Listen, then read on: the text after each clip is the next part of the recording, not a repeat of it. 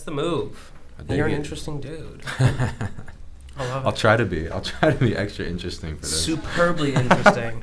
So can you give me the spiel? Like, who are you? We met through the 10,000 Small Businesses, the Goldman Sachs 10,000 Small Businesses program. And from there, I guess the next point of entry was your Instagram, which is an interesting story behind it. But who are you?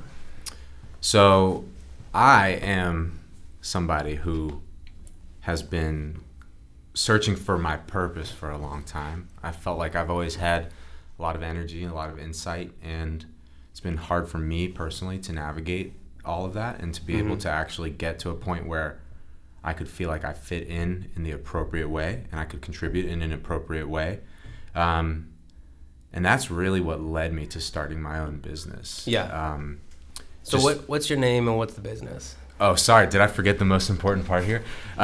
Michael Dalle Molle, and I am the founding partner and co-owner of GoodWood NOLA. GoodWood NOLA. Yes, sir. So what is that? GoodWood is a custom design and fabrication firm here in New Orleans. We are sustainably focused, and we like to kind of approach our work with a human-centered feel. You know, for us, it's all about the outcomes. It's not just about cashing a check and doing a project. It's about outcomes. You know, in our industry, maintenance and the life after you're finished with the contract of your product is really important. So for us, we figured, what is the one thing that we could do differently, which turned into a lot of things. But to start, the one thing was, let's make things that last, right? Let's build with this sustainable, not just in terms of a footprint, but also in terms of like, will this thing last and will it stand the test of time? So we put that stamp on everything, you know, and especially in the beginning of GoodWood, we produced a lot of things that we felt like we were kind of still learning throughout that process. And when we get those phone calls, we go right back to those initial first, 4 or 5 projects, and we fix everything. We build it up to our current standards. So, you know, we have a new focus, which is kind of this sustainability mission that we've been on. Okay. But really, the whole catalyst to the company was us seeing this void in the market where people were just building to cash a check and to move forward with whatever, you know, their agenda was. They weren't building for things to last. So they were kind of, you know, foregoing the quality and the longevity of their product for just, you know, the next job, cashing the checks, keep it coming. We're in a pretty tight margin industry. So it's hard to kind of sit back and approach a project with the right thoughtfulness. So because there's so much pressure just to go and to scale and to industrialize in a way.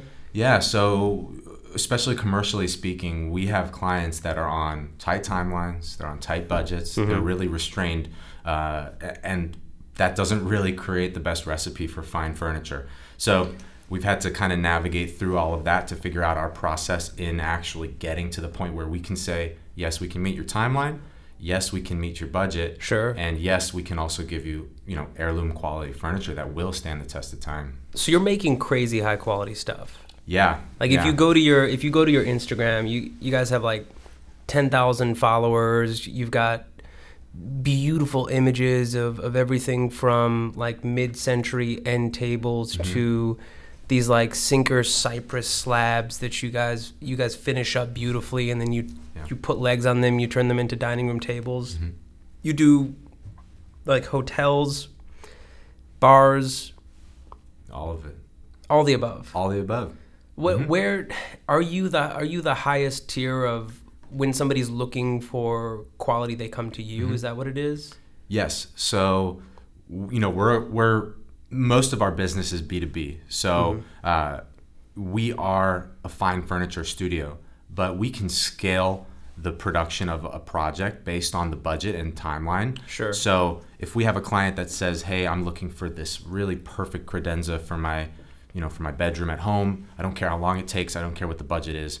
We're going to build that very differently than we're going to build a credenza for, say, a restaurant or a hotel that's looking for something that can be beaten day after day, that can, you know, the doors are opened in 1 week, the same amount of time they'll be opened in a whole year at your house.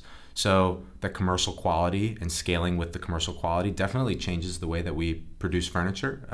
There are traditional means of producing fine furniture, and then there are commercial means of producing fine furniture. How do you get into this industry? Oh boy. Because you mentioned that you did some bouncing around. Yeah. So how is fine furniture the industry that you find yourself in? How is fine furniture in New Orleans where you find yourself? Yeah. So personally, I was brought to New Orleans through school. I went to Tulane, and I stuck around after. The city just grew on me, and it's like a sweaty, humid summer day. You know, you can't get it off. So New Orleans just stuck to me like glue, and I've been here ever since. So that's how I'm here in New Orleans. And the furnishings and custom furniture, that's kind of where we've arrived at based on our trajectory. So we set out initially to do custom architectural fabrication, which is really different than fine furniture. And so while we still provide that service, and it makes up for quite a lot of our business, our focus and the gear we want to put ourselves into moving forward is really with furniture and fine furnishings. So long story short, I met my business partner while working for somebody else, and we connected because we were two of the younger people on site. And we were kind of looking around us thinking to ourselves, there's quite a lot of people older than us, better than us, that are making only a little more money than us, and what's the future like here for us? So those questions geared us toward kind of searching for alternatives. Sure. We were presented with a really amazing opportunity through the guys at District Donuts, and they took a big chance on us. So we kind of made the decision to quit our jobs. We decided to just go full steam ahead with this thing that just turned into GoodWood. And the small District Donuts on Magazine in Arabella uptown, that was our very first project. So no kidding. Yeah, that was done on a ridiculously tight budget, but we had something to prove. We wanted to kind of put our name out there in the right way, and knowing that the scene didn't have as many custom fabricators. There are certainly a few that existed before GoodWood, and they're very good at their job, don't get me wrong. But we wanted to do something a little different. So that project was the catalyst to what became GoodWood. And so the District guys are still great friends today. We do work with them on a regular basis, and they kind of catalyzed this whole thing for us.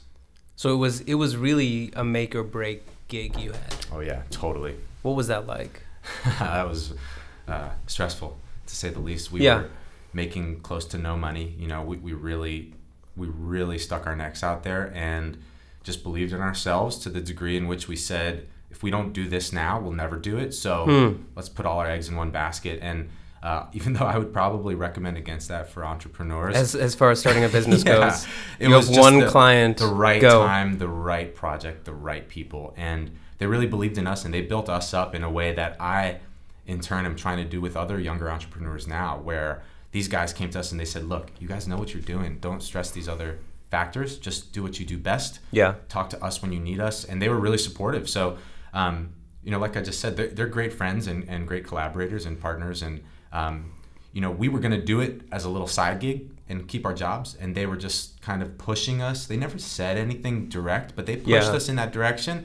And, we had a meeting one night when we were about halfway through the project, and we said, look, this is just, this demands our attention. We need to quit our day jobs. This needs to become our job. So we did that, finished up the project on a really good foot, and here we are today. Oh, that's scary though, isn't it? Very. Because you're making the financial jump, and then you don't know what's going to happen when you finish this project. No, and in fact, it was on a personal level, it was a tremendous challenge. We had, like I said, very little money, close to no money, basically enough just to survive. In fact, myself and one of our partners in the beginning, we had to move into cheaper apartments because we just could not afford to live even in the relatively cheap means we were already living while in. you were working on the district. How long does a project like that take? Like, what they sit down with you, and I'm wondering, so they've identified a couple of guys who they think are really expert at what they do. They go, we're going to open this restaurant. Was that the first one or was that the second one? That was their second location. Their second location. Correct, yes. Their so flagship they go, was on Magazine in Jackson. That's the one by Stein's? Correct. So they've already built a restaurant. Mm-hmm. They see something in you. They go, okay, we really like these guys. Yeah. What is that first conversation like? Do they say, they show you architectural plans? They say, build a bunch of four tops? How do you even, I don't know where somebody even begins if you're going to start planning how to open a restaurant, let alone plan what people are going to sit on. Right. So the process today for us would look very different than it looked when we did this project, because Yeah. we had no experience. So at the time, it looked like a handful of meetings where we were kind of trying to get our bearings and understand how do we do this whole business thing, because none of us had that experience. So the building was we had much more experience with building, even though looking back now, it's like child's play compared to what we're doing today. But Yeah. We had no business prowess, you know. So for us, it was really about understanding, okay, we get this check and we need to allocate funds to all these things. How do we do that? How do we make sure we're going to have enough money to eat dinner at night, you know? Yeah. So that was definitely a struggle on our end. But in general, the project, it went really smoothly for all things considered. It was really challenging for both parties in certain regard, but at the end of the day, I think being their second venture out of many, because now they're off with the wind. Now they're doing fantastic things as a company. But at that time, they were still really trying to get their feet off the ground as well. So they were still a startup at that time as well. You know, they understood the kind of entrepreneurial mindset. Oh, totally. And I actually have to say that without those guys being so understanding of our situation, the project probably would never have gone the way it did. Wow.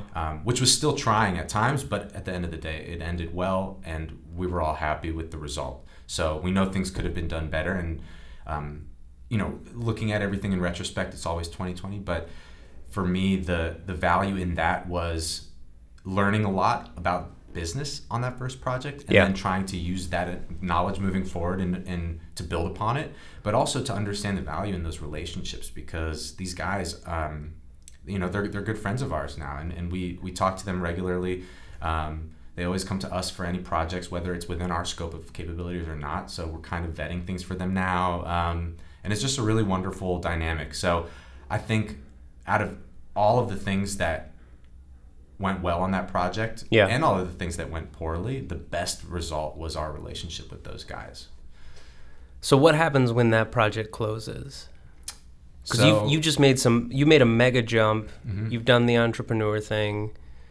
I'm sure in your mind, are you thinking I'm an entrepreneur, or in your mind are you thinking we just have this project and we want to knock it out of the park? Yeah, the latter. So we did not view ourselves as entrepreneurs at that point. We were still fish out of water. You know, we were trying to figure out where to land. We had no idea. So we got lucky again by saying, okay, look, we're in it. We're going to do this. But we didn't have any means of getting business. So for us, we were thinking, okay, do we put our money into marketing? How do we take this small amount of money that we actually, I wouldn't really even consider profit, but just revenues from that project that we could spend on a lot of things. We decided, okay, look, let's maybe spend this on some marketing and publicity. Let's get our name out there.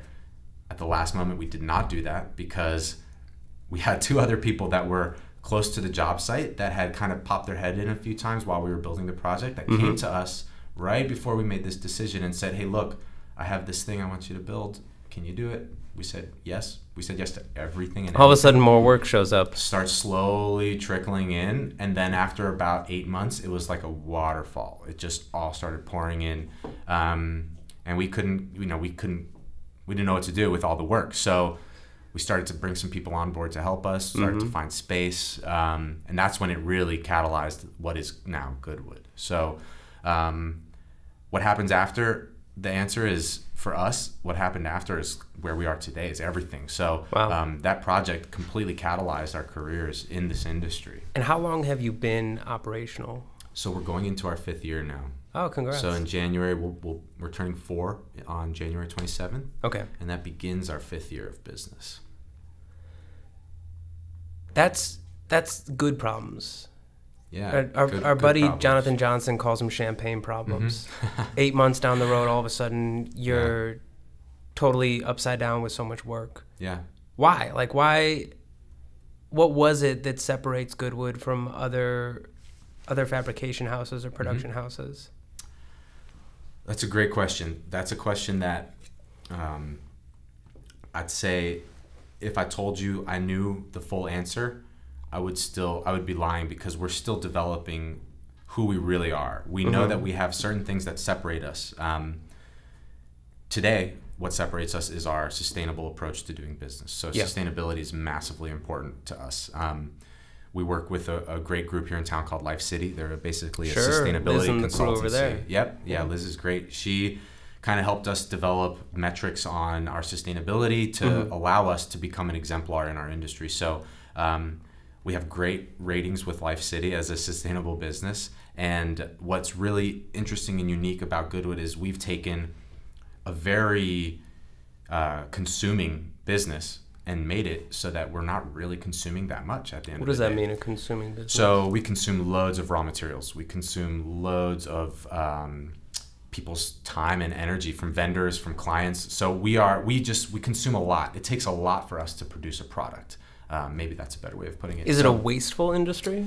It's it depends on how you do your work. It can be very wasteful. For us, it is not. So we've implemented programs and strategies within our operation that allow us to be very, very sustainable in an industry that's typically pretty unsustainable. What are examples of things that you would do different or things that would just drive you nuts that were wasteful?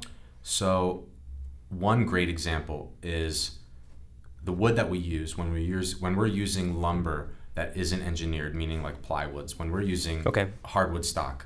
When we mill that lumber, we save all of our shavings and sawdust, and we donate that to local farms for mulching, for beds for animals, for all sorts of things. So that's one way. So a lot of fabricators and makers in town will say, well, let's use plywood here or a veneer here because there's a lot of waste produced.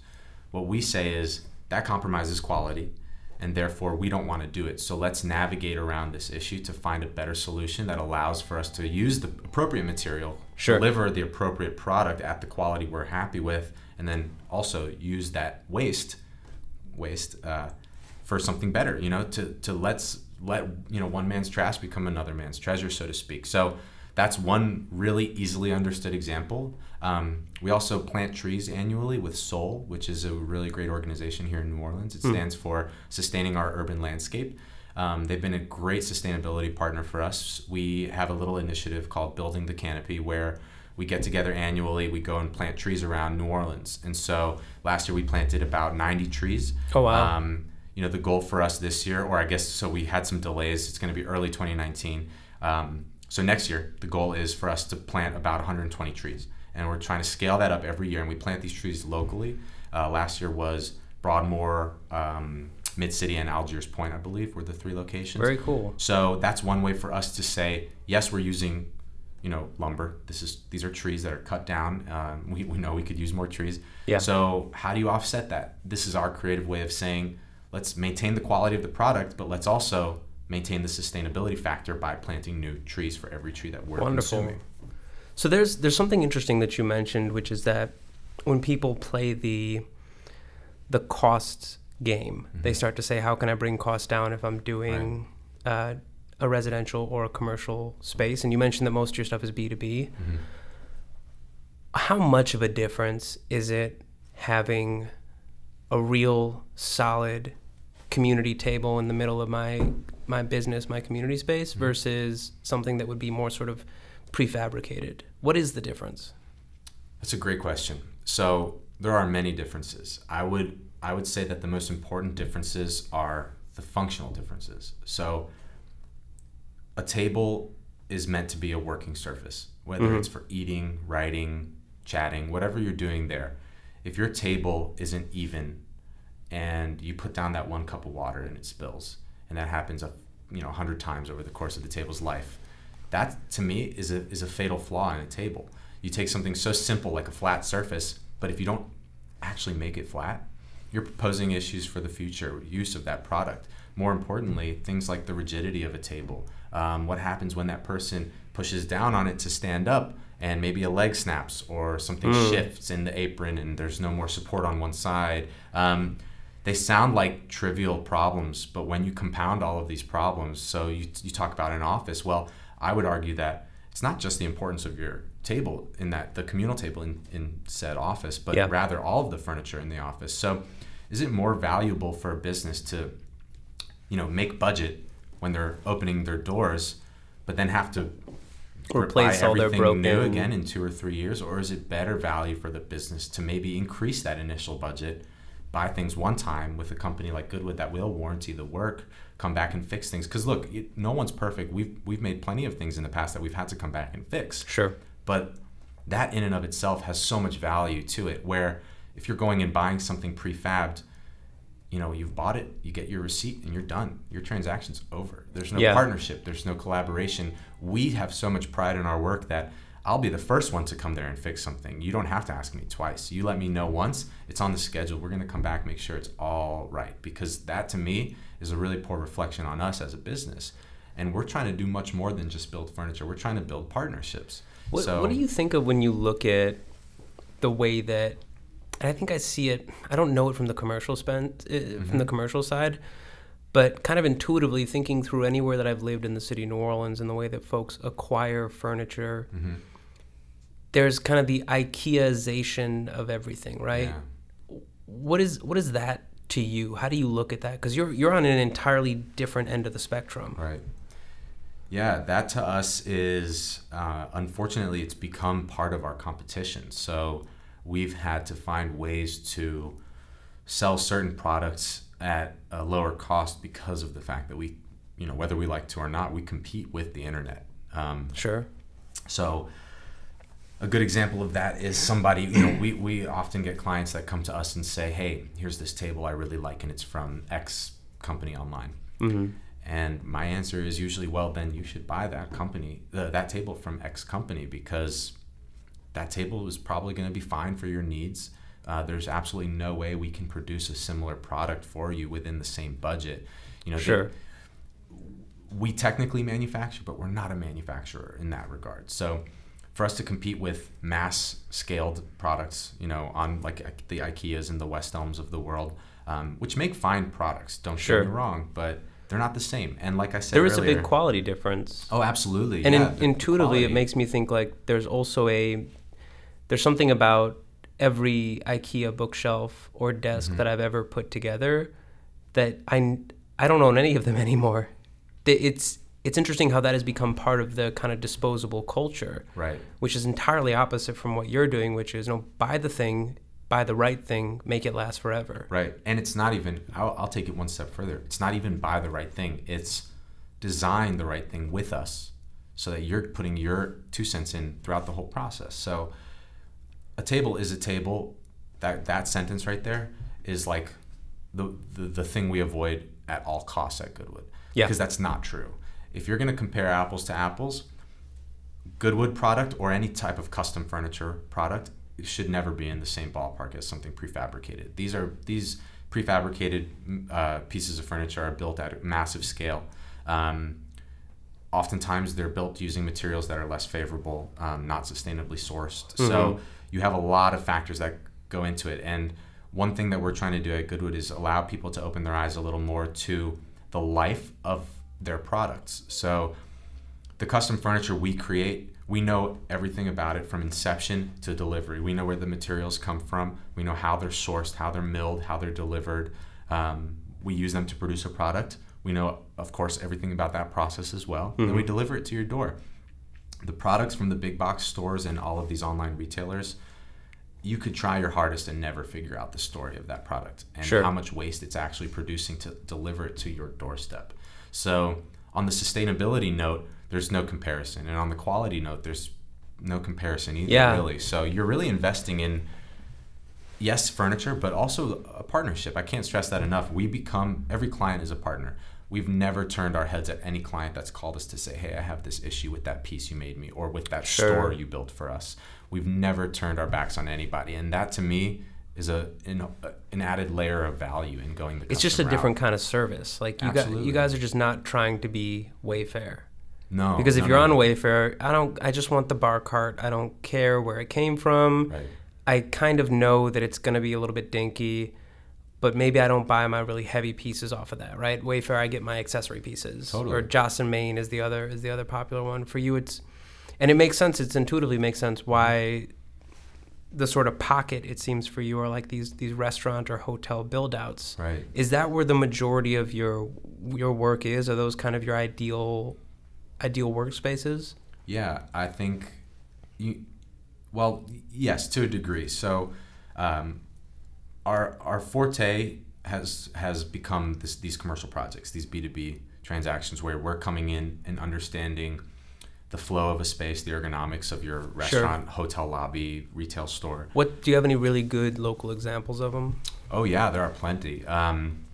So some really successful projects that just recently wrapped up.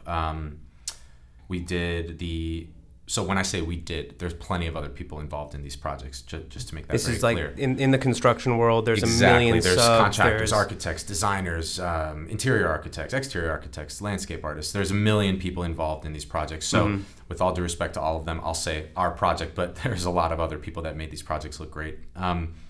So restaurants like Emerald's NOLA, that was a massive renovation project last summer. Very cool. We did that with a lot of excellent people that also do good work here in town.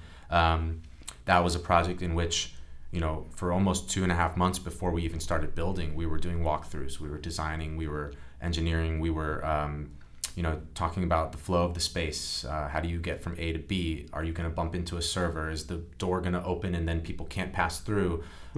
Code issues, all of that stuff, and then you have to balance it with the aesthetic. So that's a recent example. Jack Rose Restaurant in the Pontchartrain. That was a really great project. We worked with excellent designers, architects, and the same contractor we worked with for Emerald's NOLA as well. Oh, very cool. And another example of understanding, it's a game of inches. In fact, sometimes it's a game of centimeters, where if we're producing 40 tables for a restaurant and we're producing the seating for a restaurant, that gives us the ability to say, okay, client sits here and they eat here. So now we know the whole dynamic of the range of their time in that restaurant, right? From the time they walk through the door, when the hostess walks them to their table, we're understanding the spaces that they're going through, how much room they have, can they have luggage with them? There are certain projects we've worked on that are in closer proximity to tourist destinations. So people want to make sure people can roll bags through, little things like that. Most people won't take on the breadth of those challenges. Sure. Whereas that's what we thrive in. So it's almost a design thinking mentality. It's absolutely a design thinking mentality. So to you, it's even bigger than the single piece. Absolutely, yeah. It's all about why. So we start every project with why. And that's probably one of the big things that separates us from our competition, is that everything is human-centered. It's all about us figuring out why you want what you want. So if you come to me and say, hey, I want this desk. Okay, well, you could get any desk. Why do you want a desk from us? Oh, well, I like your other work. Okay, that's great. So those first few questions allow me to understand the trajectory of that project with the client. If they're coming to us for a really nicely designed, beautiful piece of furniture, wonderful. Yeah. Then we have the clients that come to us and they say, we need all of these things to work in harmony with one another. We need people to be able to get through the space comfortably. We need wheelchair access. We need all these things here. And they throw a packet of information down at the table. Those are the projects that a lot of people run from. We run toward those because those are awesome for us. We love being able to have our hands in more than one piece in a space. It allows us to dictate some of that flow and some of the just ease of use of the space. So more than one piece. That would be like tables, bars, side table. Like what would that entail? Yeah, exactly what you just said. That would be us. So for example, we'll use Jack Rose Restaurant as an example. So we did the banquettes, we did the server stations and the credenza pieces, and we did the tables. So for us, the reason that's so nice is that we don't have to knock on someone else's door and ask them, hey, what are your dimensions for that seat? Is it going to work with this table base we want to buy? Is it going to work with the tabletop? We want to put glass on top, so it's going to be an extra 1/4 of an inch. Is that going to affect your seating position? We don't have to ask those questions. We know that stuff because we're doing all of it. So when we have that full scope of work under our belt, we get to actually make decisions that we like to think are better. Because what that does is it gives us more work, which is wonderful. It gives us more ability to make things harmonize better. Yeah. And it also gives the client a sense of security knowing these people care. So I'm not just going to give them one thing. I'm going to give them 4, 5, 6 things to do for this project. And then they kind of push it to us knowing that we have a lot of pride in our work and that we take this unique approach to kind of solving their problems. It's not just a table. It's not just a seat, because those things affect your customer's experience. And at the end of the day, do you open a restaurant to just make food and sell it, or do you open a restaurant to build traction in a community and to gain a following and to have people say, wow, that meal was great, but the service was better and the seats were comfortable and the tables were beautiful and the artwork was amazing. You know, those nuances. It's things that last. Yeah, absolutely. Things that really last. Things that last, but also things that make a lasting impression. It's not just about physically lasting. It's about people carrying a positive, I won't say review, a positive feeling about that space or that environment with them whenever they leave. You know, you want them to come back. Is it invisible in a lot of ways? Because I've heard the phrase said that good design is invisible. It's one of these things where it's so intuitive. It's the preeminent example is like the iPhone, right? Anyone can pick it up. It doesn't come with a user manual. You just use it. Yes. And it sounds the way that you talk about space and moving through space and moving through high traffic spaces like restaurants. It sounds like you're designing things so that you've already solved the client's or the waiter's problem before they've even walked into the restaurant. Yeah, that is a great point, and it is totally true. So the reason a lot of people overlook that is because the reason people are professionals is they make it look easy, right? So you walk into a certain restaurant and everything goes great and you leave full and happy.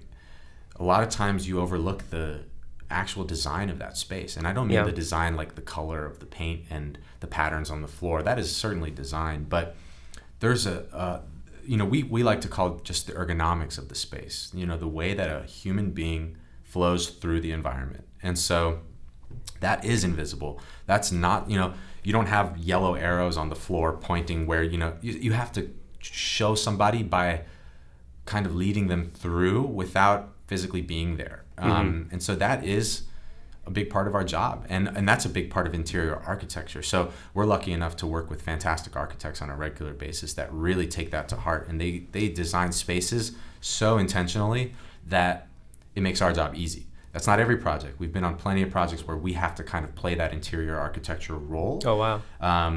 But for the most part, New Orleans has great architecture firms. And we've worked with a lot of amazing architects who really take the time to think a space through from the second you park your car in the parking lot until you're, using the restroom and then paying and then leaving. It's all so intentionally designed that the layman will overlook it, whereas we love that. To us, that is like what makes a space amazing versus, that was a cool spot, What happens when it doesn't work? When it doesn't work, it usually works. We try to put enough time in.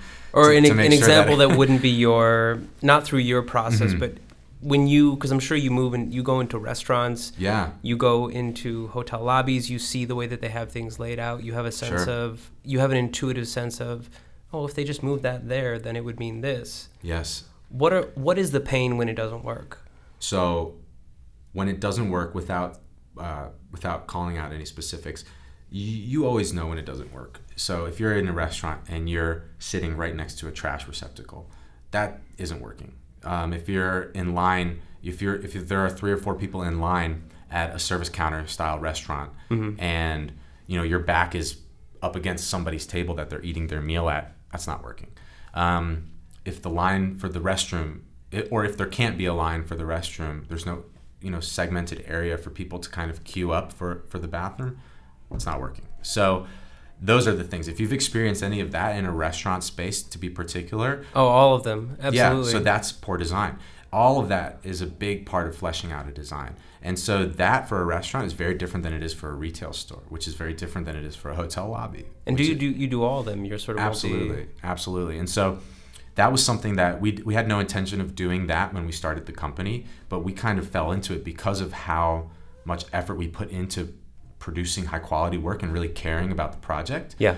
The partnerships we developed with our clients kind of led us to gaining more insight about how these spaces really work and why they work better in certain spots than others. And that led us to be more of a full service design and fabrication firm. So there was a lot less design in the beginning, and that gaining this knowledge and insight really led us to doing a lot more design because we had more confidence in doing it. You had a few under the belt. Yeah, and it wasn't just aesthetic design. It was human design. It was flow. It was ergonomics. And so, table heights, for example, there's a 2.5 inch range standardized for a table height. And that 2.5 range is an immense, that's a massive amount of space in our industry. 2.5 inches is a wild opportunity to either make or break a table. So what is the difference?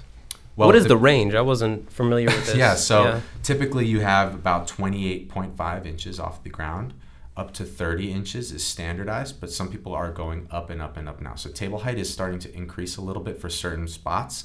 If you want a quicker turnover in your restaurant, you're going to have a higher tabletop.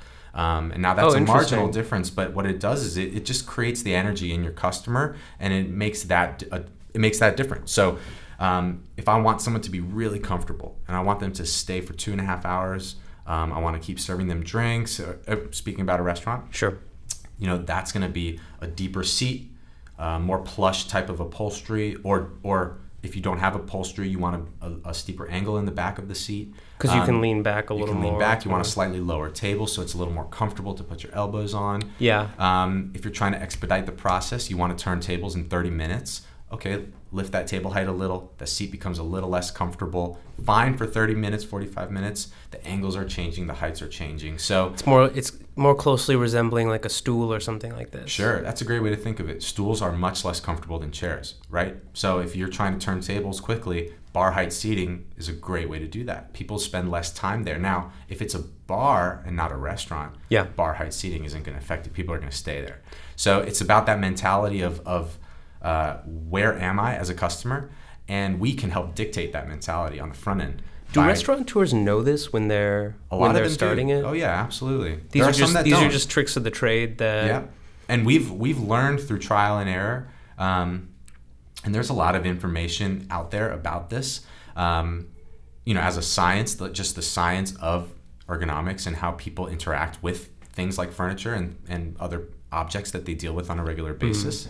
But we've really learned through our experience. After a few projects, in the first year or two of business, we really learned fast about, making things better for certain clients versus others. And that's led us to where we are now with this really hyper custom approach. It's not a product that we're selling off the shelf. Yeah. We don't have a single SKU. We don't have any products. It's not like that. 100% of everything that GoodWood does is commission based and customized to the client's exact needs. Is that unreal for shops that are doing your kind of volume or your size? Is it strange for the industry? No, it's not strange. It's there are a handful of shops and studios in New Orleans doing that, and they all do a really good job. But the level that we take it to, I think, is a little unique. So we just have a lot of pride in our work, and for us to say, look, an extra 3 or 4 hours on the front end of a project to ensure success is way, way better of a time investment than us just trying to get right to work. And you're speaking our language.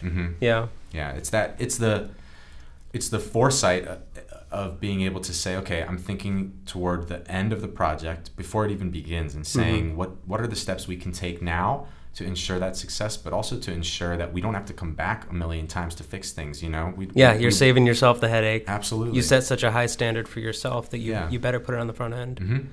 So why wood? Well, it's not just wood. Well, it's wood. I've seen your shop. I've seen the wood. I've seen the metal. I see on your Instagram you're hauling up like sinker cypress from out of the bayou. But what is it about wood?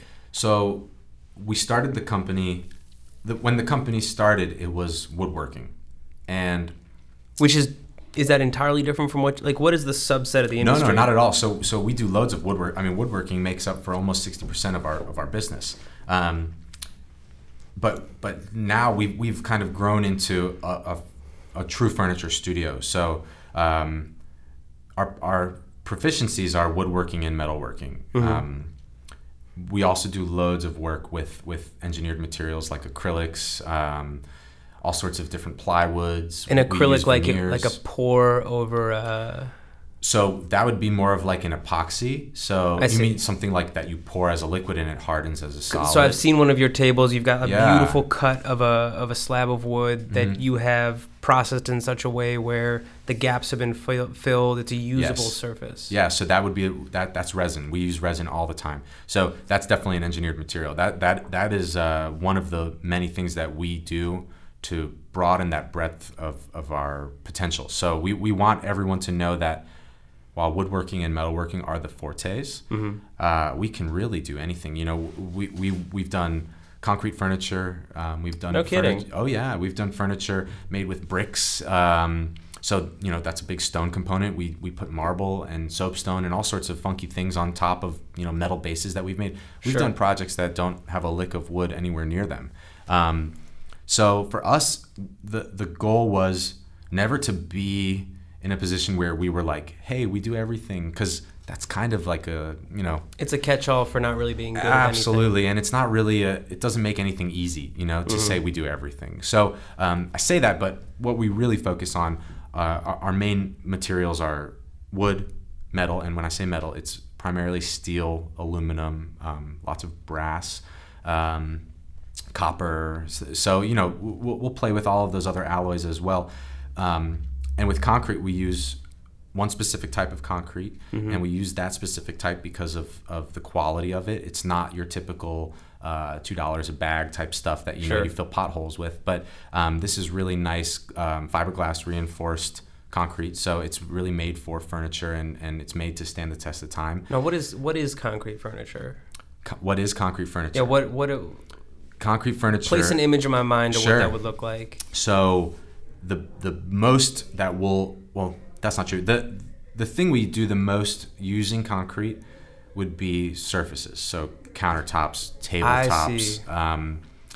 We love to play with mixed media applications. So concrete tops with wood inlays or brass inlays, just to kind of make it a little funkier and fresher. So surfaces are, to the short answer, surfaces are what concrete works best for in our world. But you can make full furniture out of concrete. So you can make chairs out of concrete, benches.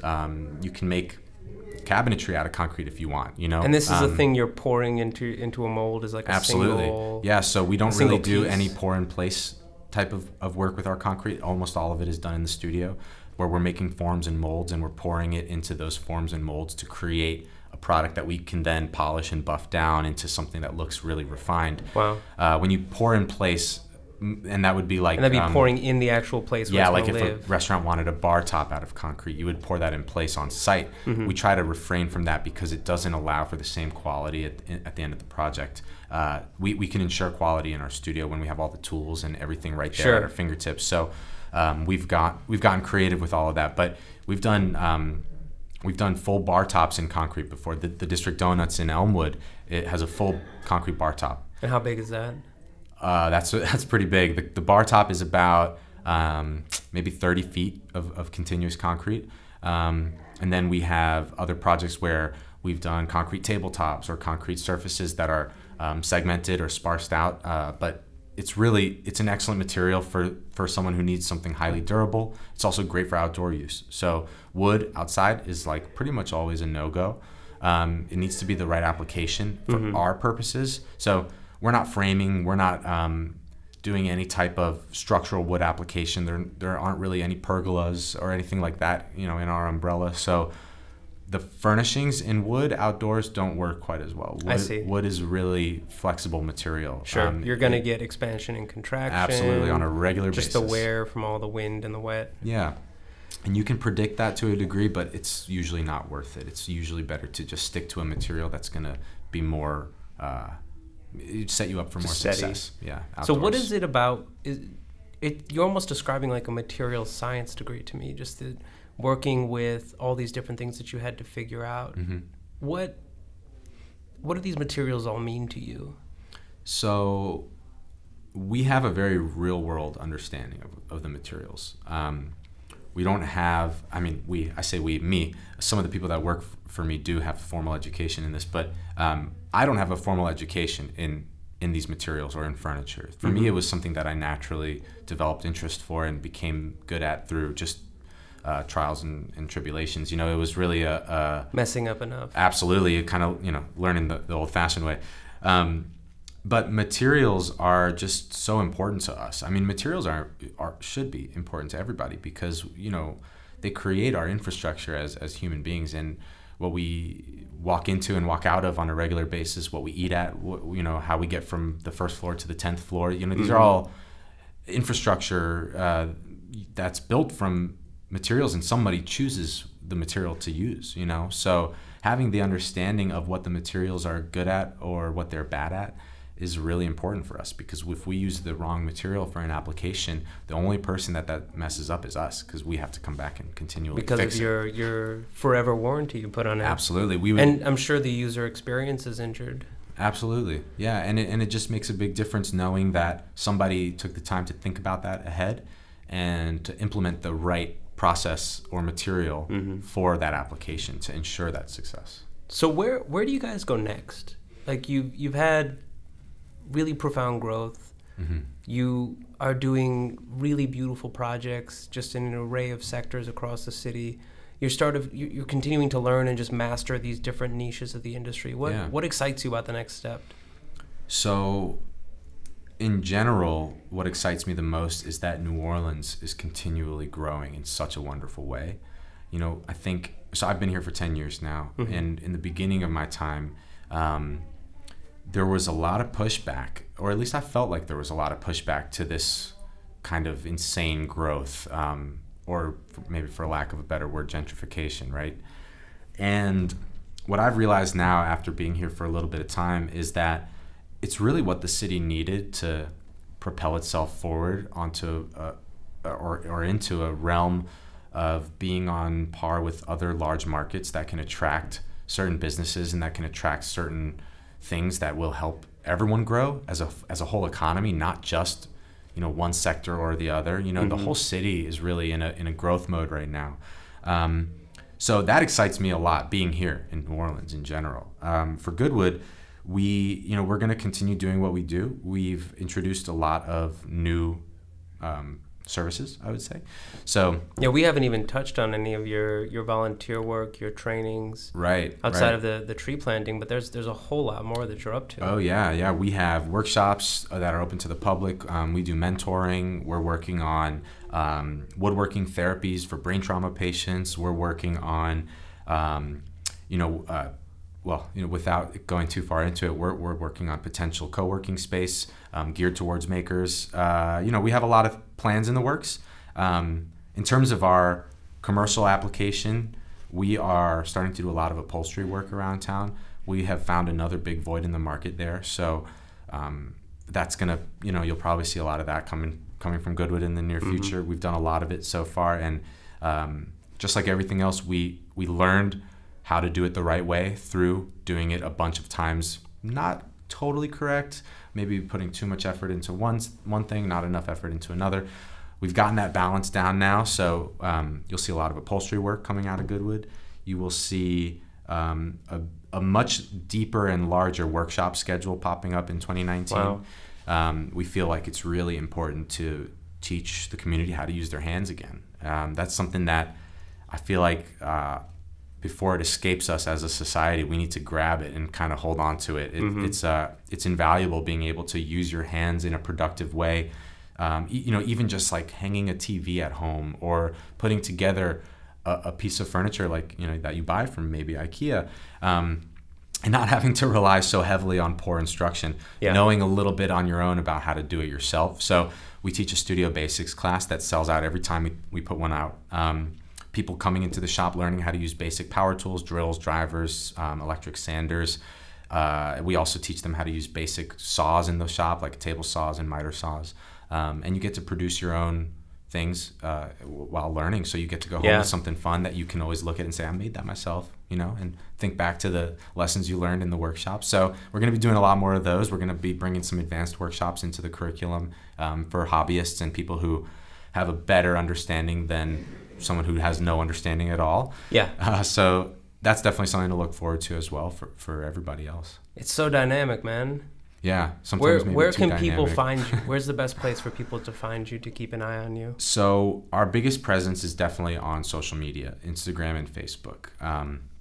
We're in the process of having our website redesigned right now. So hopefully by the end of the year, if everything stays on track, we'll be launching a brand new website that will be very insightful to the company. People will be able to understand our story and our purpose and our mission, and also having a really beautiful portfolio of work, because at the moment we feel like we're kind of not keeping up with publishing all of our work. And so when the new website launches, the website's going to be the calling card, so to speak. But for now, Instagram and Facebook are definitely our two largest platforms to see what we're up to. And that's just at GoodWood? At GoodWood NOLA, yeah. So it's Facebook at GoodWood NOLA and at GoodWood NOLA on Instagram. Good looks, man. Yeah. Well, thank you for coming by. We've already gone 50 minutes. It feels Can like you believe 10. it? Rob, always Thank nice you seeing so you, much. man. I appreciate Yeah, absolutely. it.